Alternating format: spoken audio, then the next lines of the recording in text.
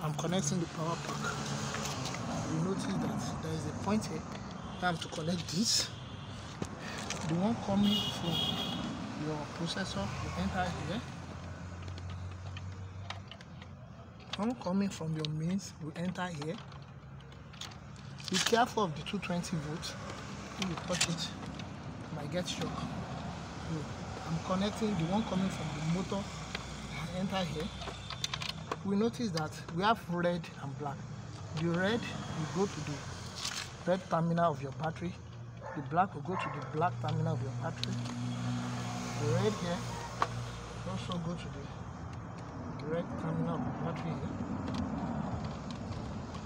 So to accomplish the 24 volt, the black will also go to the black terminal of your battery.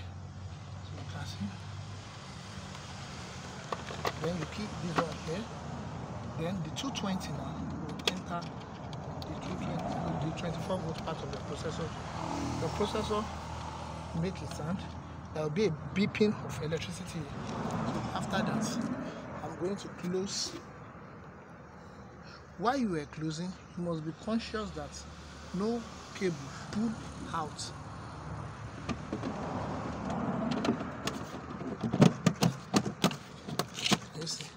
Then I'll use the key. Put the key here.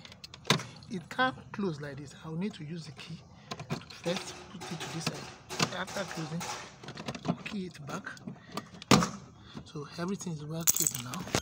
So the next thing I'm to do now is to program the D10, which I'll be showing you on my screen.